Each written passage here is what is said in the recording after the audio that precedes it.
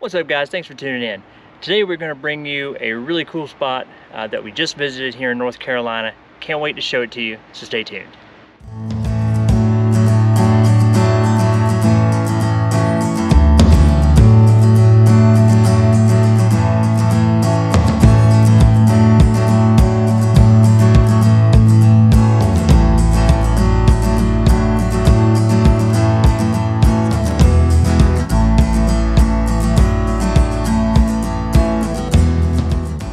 So the place that we visited was Grandfather Mountain Swinging Bridge and Nature Preserve over in Linville, North Carolina.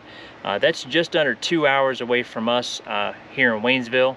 So this place was not free to visit. There was a cost involved, but it wasn't really that bad for the three of us to go visit. So the pricing is $22 per adult and $9 for kids ages 4 to 12. And they do recommend that you purchase your tickets online to guarantee admission. If there's available space, they'll let you buy them at the gate, but it's very clear on their website that that's what they recommend. We purchased our tickets on our way over, actually, because the time slot that you pick, you have an hour to get in. For example, if you pick 10 a.m., they'll let you in till 11 a.m. with your ticket, and then once you're inside, you can stay as long as you want. Yeah, we looked the night before to see what the availability was for the next day, and they pretty much had every time slot open with like 180, 190 tickets available. So we weren't real sure how long it was going to take us to get over there. We knew it said 2 hours, but we figured we'd just head over, and then once we were on the way and kind of had an idea of when exactly we were going to arrive, we would go ahead and buy our tickets, which is what we did, and worked out perfect. When you arrive there at the gate, they will give you a CD. If you have a CD player in your vehicle, they'll give you a CD that you can pop in, and it gives you kind of a history of the area, like an auto tour as you drive through. If you don't have a CD player, they will give you a USB drive. If you have a way to play that, you can. We actually brought ours back and then kind of listened to it after the fact, after we already visited there and learned some more facts about Grandfather Mountain. So your tickets include admission to the swinging bridge, the wildlife habitat, the nature trails that they have there, and the museum. So by far the highlight of Grandfather Mountain Swinging Bridge and Nature Preserve is the swinging bridge. It is a mile high. It's not a mile high above the canyon floor. It's only 80 feet above the canyon floor, but the elevation at the bridge is a mile high, 5,280 feet, and that is actually marked on the bridge as you're going across. It wasn't super packed the day we were there. It was busy, but it wasn't overrun with people. Plenty of room for everybody to spread out.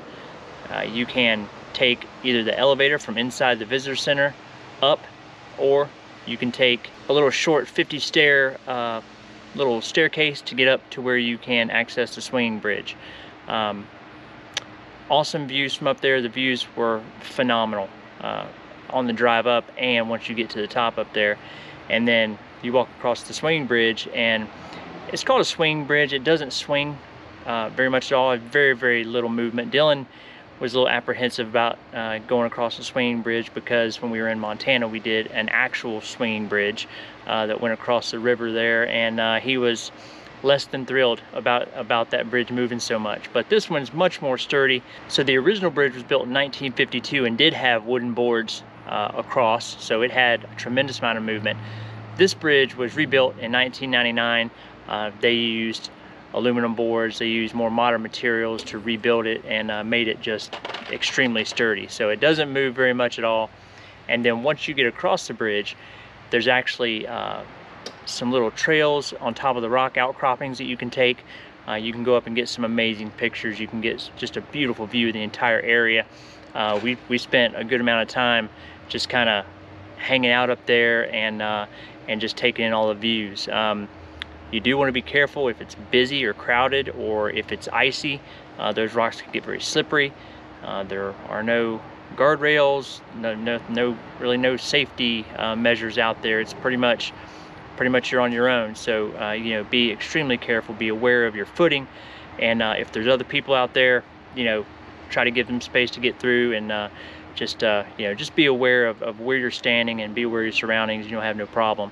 But it's awesome. Definitely recommend taking that little short walk a little bit further out once you go across the bridge.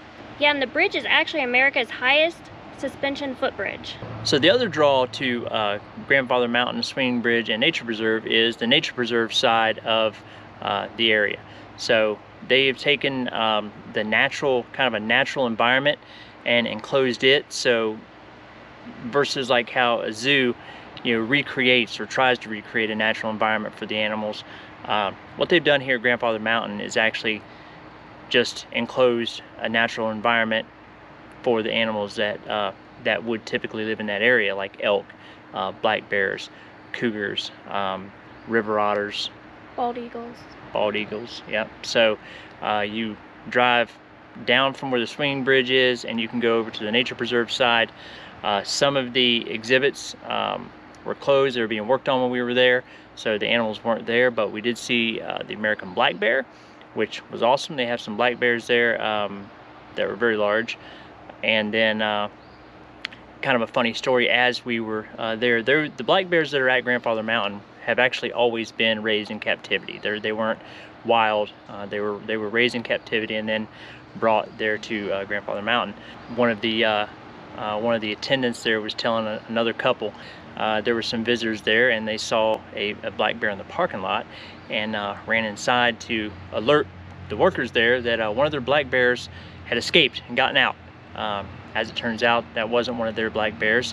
That was just a wild, random black bear that had found its way into the area. So there are black bears up there that live in that area naturally, but it was really cool and kind of a funny story to hear as we were sitting there kind of observing the black bears.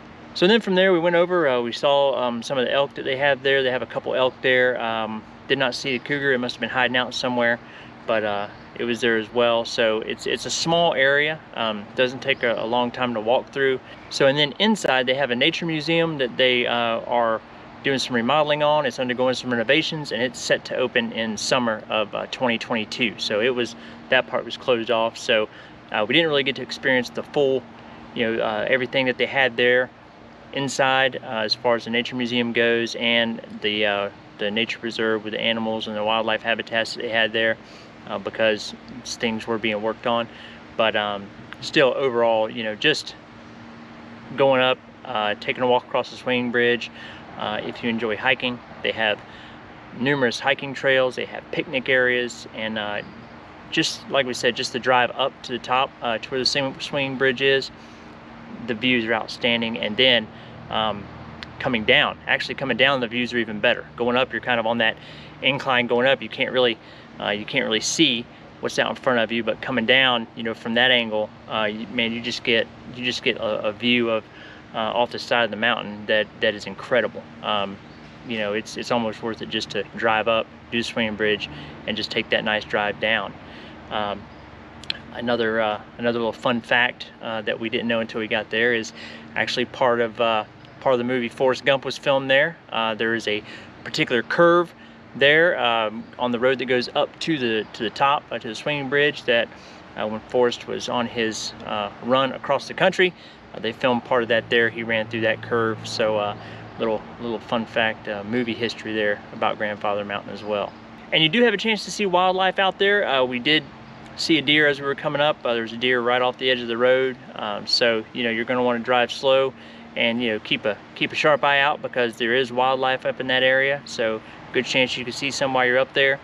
But we really enjoyed it. It was well worth the drive over, and just the drive over was awesome as well. We took kind of some of the back roads over there, and it was just a beautiful drive. It was a beautiful day. It wasn't freezing cold out. It was cool, but it wasn't freezing cold. So definitely well worth it. Another thing to take note of is this attraction is not part of Grandfather Mountain State Park. Yeah, it's separate from Grandfather Mountain State Park. They're not related. So this is Grandfather Mountain Swinging Bridge and Nature Preserve, and again, we would highly recommend checking it out if you're over anywhere near Linville. Like I said, it's 2 hours from where we're at here in Waynesville, so not a bad drive. We thoroughly enjoyed it, and we would definitely recommend checking it out. All right, that's going to wrap it up from Grandfather Mountain Swinging Bridge and Nature Preserve. We appreciate you guys watching, and we'll catch you guys down the road.